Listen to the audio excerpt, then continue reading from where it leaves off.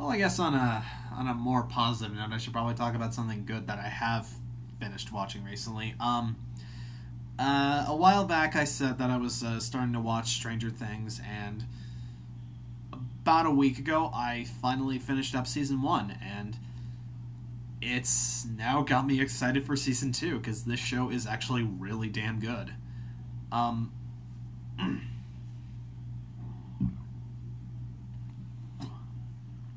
Sorry. Um, yeah, and the thing about it is, I've already heard like a lot of people, especially through like social media and Vine now that before it died out.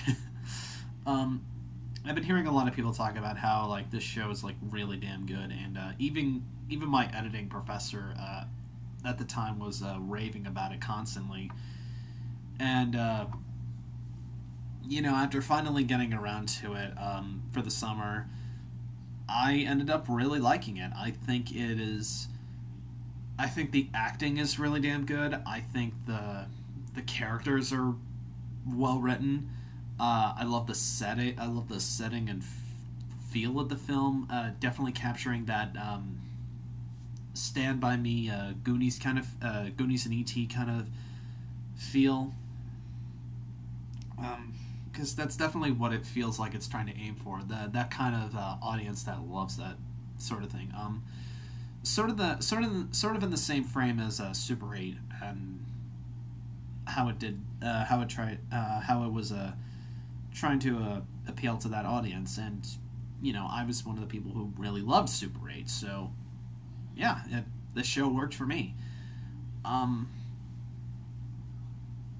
I gotta say, it was actually really nice to see Winona Ryder working in something really impactful like this again, because I don't see her working that much as I usually do. I mean, I know she's done like voiceover for a few films here and there, but it's nice to see her in good spirits again, or at least in a good point in her career, I should say. Yeah, there's definitely a lot of mystery that has that that really that really sucks you in, especially with the disappearance of one of the four middle school friends that you focus on, and with the arrival of the little girl 11. Millie Bobby Brown, really fantastic young actress. And honestly, all of them are real. All the young actors under 20 in this film are fantastic. Yeah. You know, I believe their relationship as kids, their friendship with one another. It feels believable. It feels like you're watching something that would have easily been something you would have watched on Friday nights. Like, oh, what's gonna happen next? Oh, what's gonna happen next? Yeah, I honestly would have loved to see this in a syndicated format. But with Netflix, just go right through the season right there. Still need to get to 13 Reasons Why though. Although I've heard some things about that show that kind of pissed me off, but I haven't seen it, so I can't give any thoughts on that. I also like the older brother character, the older brother of the missing kid, who is also another child of Winona Ryder's in the series. I was actually really, really impressed with how they've written this character.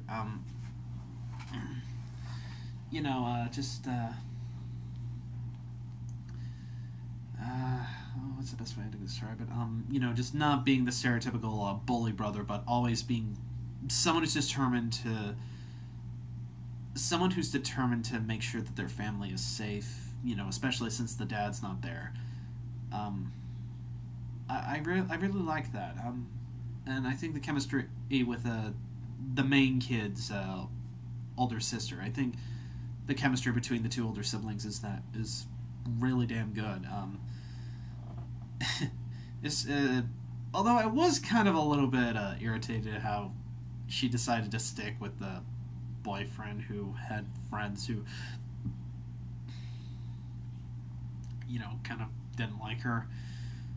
Or her friend, Barb.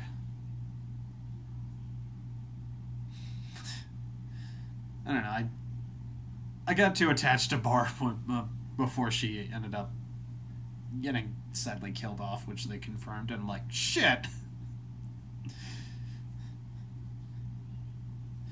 Thanks for lying to me, Golden Globes.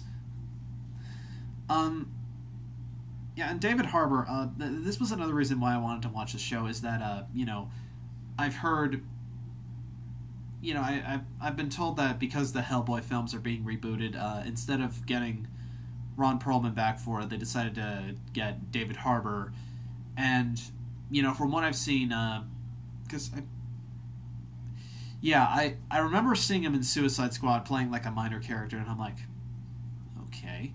But after seeing him in Stranger Things, I'm like, that's Hellboy. I can see him as Hellboy. Good. Yeah, so, well, I'm sad that Ron Perlman and Guillermo del Toro are returning. Hey, new Hellboy movie. Actor's good. Looking forward. Yeah, I don't want to go into too much detail with Stranger Things on this one. I think the show's good. Really good. Season 2 coming out this October. Looking forward to that, and definitely going to be talking about it for 13 Nerdy Nights of Horror. So that's going to be fun. Yeah, there's a lot of other Netflix series that I should get around to. I'm actually one of those few people who's never seen Orange is the New Black, so, maybe I could start watching that. But, who knows. Now to talk about another thing that's on the downside again, momentarily.